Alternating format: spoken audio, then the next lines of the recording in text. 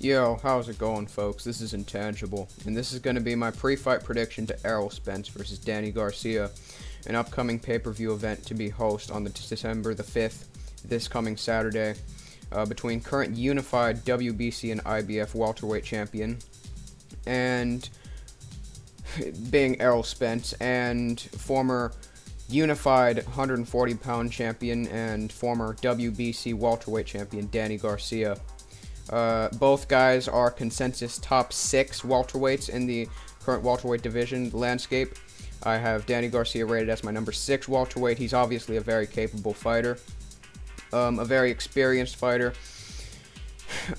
who's been in the ring with numerous world champions over the years. Guys like, of course, a very passionate Morales and Zab Judah, but also Amir Khan, prime Lucas Matisse.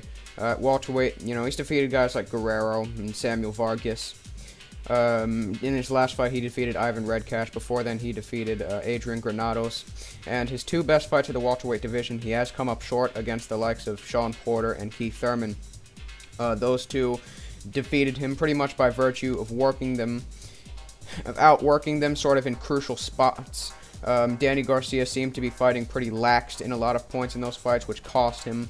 So Danny Garcia is not a consensus elite welterweight, considering that the 2 best welterweights he's fought, he's come up short, and neither of those fights were ever considered controversial necessarily. Some people thought he did defeat Sean Porter, but I don't really think he defeated Keith Thurman by any type of margin that would suggest to me that he's elite, or that he came close to beating him or anything like that. I thought Thurman clearly won. Errol Spence, in his case, is considered an elite welterweight. In fact, he's my current number 1 welterweight, being that he is the holder of 2 titles and 2 claims to the welterweight championship, the WBC and IBF. The IBF belt he won off of Kell Brook a number of years ago in 2017, in Sheffield, and he's also defeated Sean Porter. He also has names like Chris Algieri, Lamont Peterson, etc. on his resume thus far. Also defeated Mikey Garcia last year, coming up from lightweight, which he doesn't necessarily receive a lot of credit for, being that Mikey did move up 2 weight classes to fight Errol Spence and challenge him for the belts. So this fight is a fight in which, before the car crash that Errol Spence obviously suffered, I didn't really have too many questions about who I thought would win this fight.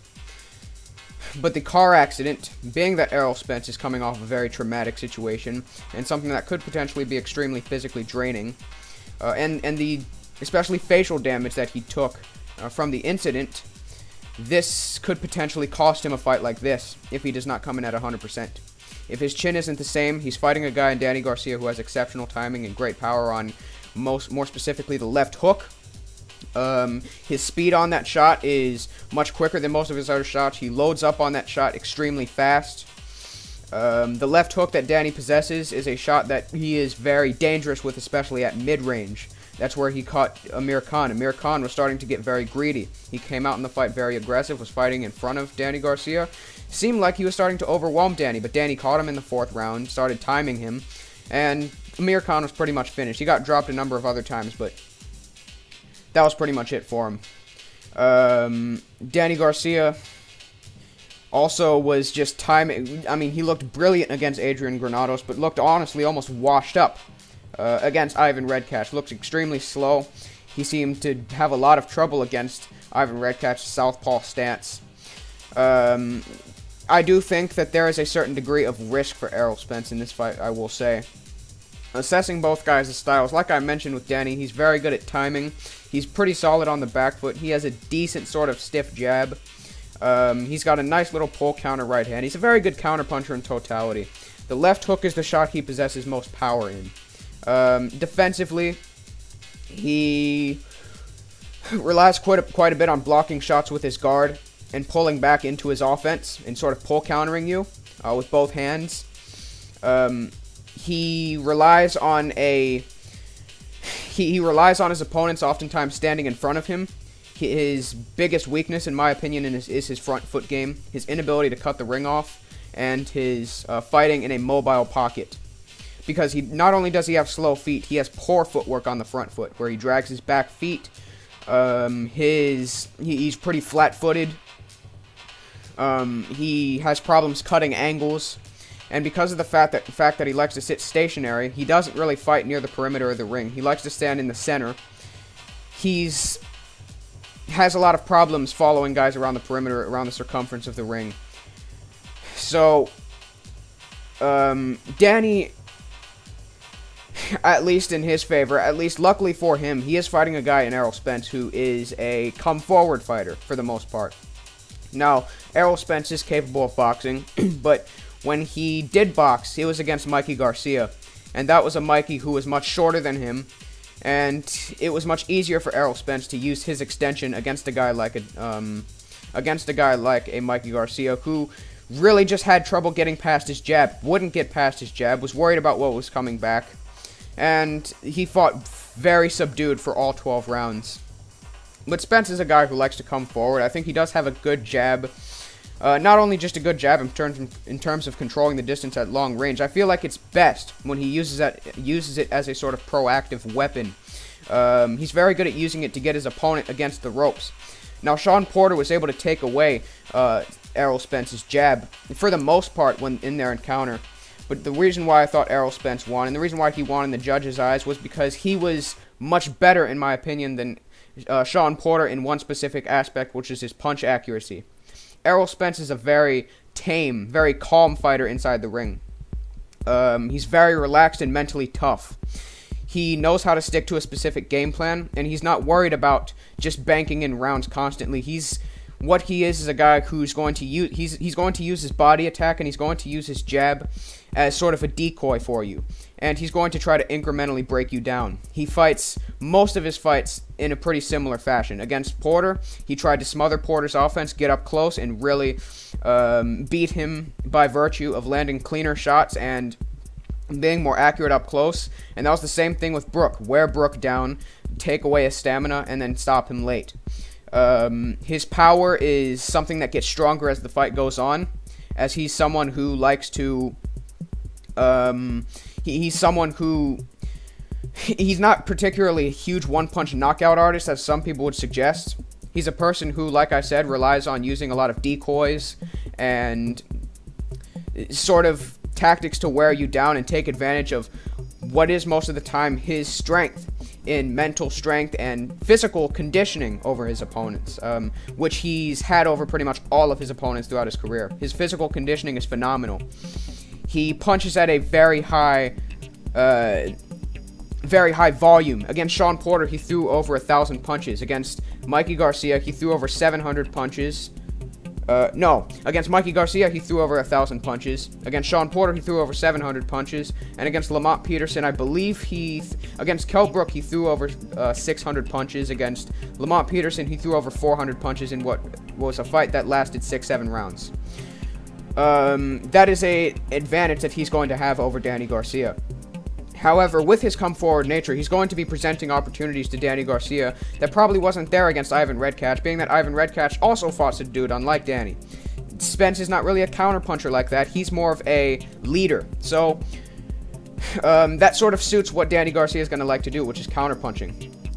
Now, the reason why, even though this seems like a tough stylistic clash for Spence, is part of the reason I think Spence should win comfortably, assuming he's 100%, which is the assumption I'm making in this prediction video, is that Danny Garcia is not going to be able to beat Spence from long range.